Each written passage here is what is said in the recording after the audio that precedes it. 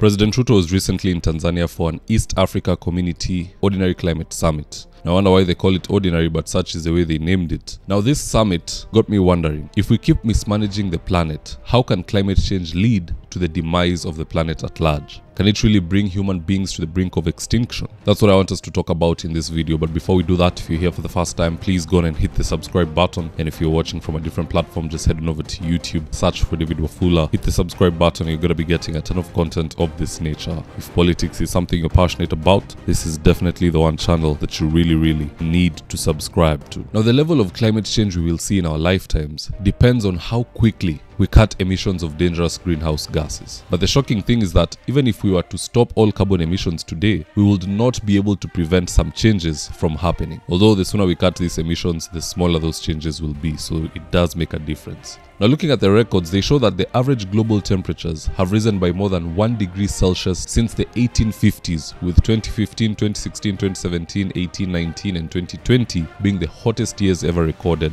in history. These figures show us that the planet has been warming since the beginning of the Industrial Revolution. And this is very dangerous. A warming planet leads to many other changes in our climate, because as the planet warms, heat waves become more and more likely. In fact, over the past few years, heat waves have become the deadliest global weather hazard. And for those who are not familiar with a heat wave is technically a period of abnormally hot weather lasting for more than 2 days. And heat waves can occur with or without high humidity, and they have potential to cover a large area, thus exposing a vast number of people to hazardous heat. So how exactly does it kill human beings? It kills them through dehydration. Scientists say the high heat puts strain on the heart and causes rapid dehydration which eventually leads to death if your body cannot cool itself down fast enough under what we call a heat stroke. Not to forget, our oceans absorb 90% of the extra heat generated by all human influence. So what happens is, when water heats up, it expands to take up more volume, and in so doing, they expand, causing the sea levels to rise. And in conjunction to that, we also have extra water flowing into the ocean from melting ice sheets and glaciers.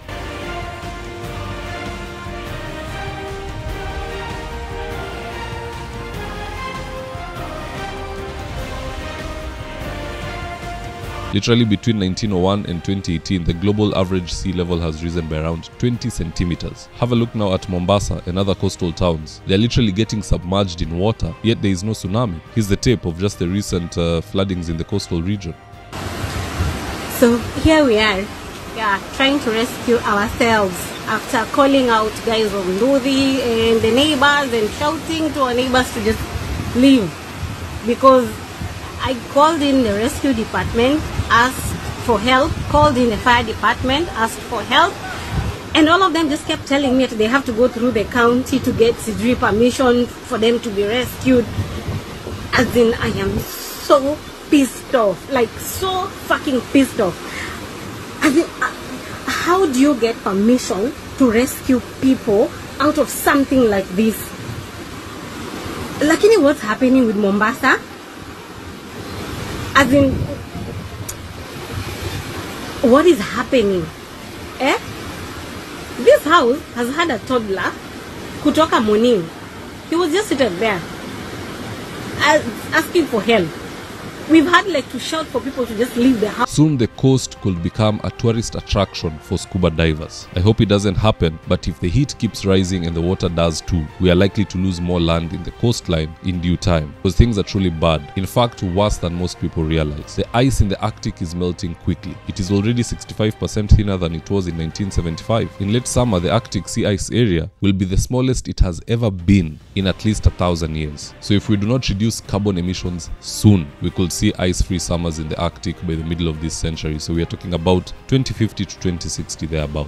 Again, marine life is also affected by all these changes. How so, you might wonder? Oceans absorb around 25% of carbon dioxide that humans release into the air. This then causes the oceans to become less alkaline, a process called ocean acidification. Now, ocean acidification is bad because it can have negative effects on marine organisms like coral and plankton, which are important parts of the food chain. They feed crabs and whatnot. Even farmers are not being spared from this impending disaster. As our our climate warms up and rainfall patterns change, it may soon become harder to grow enough food in certain areas. The climate will change which crops can grow in different regions, and some places may be able to grow new crops, but many regions will experience reduced crop production, especially in hotter countries, of which Kenya is one of them. Colder countries will be the big beneficiaries of this because they are likely to see higher yields because there will be longer growing seasons and higher carbon dioxide concentrations. However, those short-lived celebrations will not last if warming continues in the long term. I mean, no one can survive this. It's affecting everybody. Even access to food will be disrupted because it will impact transport systems from farms to shops, and this ultimately will affect vulnerable people, like we're already seeing in Kenya. There are regions where I've seen people are trying to deliver goods, food products, and because the roads are blocked by waterways and whatnot, it ends up going bad, and the people on the other side, they end up dying of starvation. So global warming is a serious problem. We're already seeing it in the coastline. People are submerged in water, and we are paying a price for things which we are not even involved in. Industrialization really took a foothold in US, and you go to China, India, but Africa, really, what do we produce? We are mostly consumers, but we are also now consuming the effects of climate change, which we rarely even contribute to. But such is the way things are. Do let me know in the comment section below, guys. Do you think global warming is a serious threat, or are we blowing things out of proportion? I'll do my best to read your comments and to give you a response. Now, in the event you're here for the first time, please go on and hit the subscribe button. And if you're watching from a different platform, just head on over to YouTube, search for David Wafula, hit the subscribe button. You're gonna be getting a ton of content of this nature. If politics is something you're passionate about, this is definitely the one channel that you really need to subscribe to. Alright guys, adios.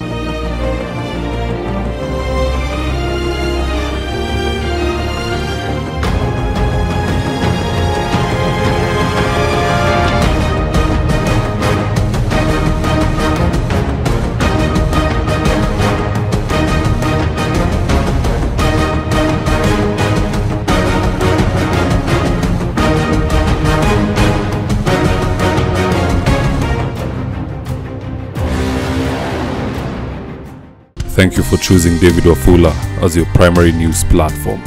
We put countless hours in research, recording, and editing. By showing up each and every day to watch our videos, you encourage us to generate more videos for the viewers. We are on a mission to inform, educate, and build a better tomorrow. To our thousands of followers in a world full of presidents, kings, and queens, you are the real gem. Adios.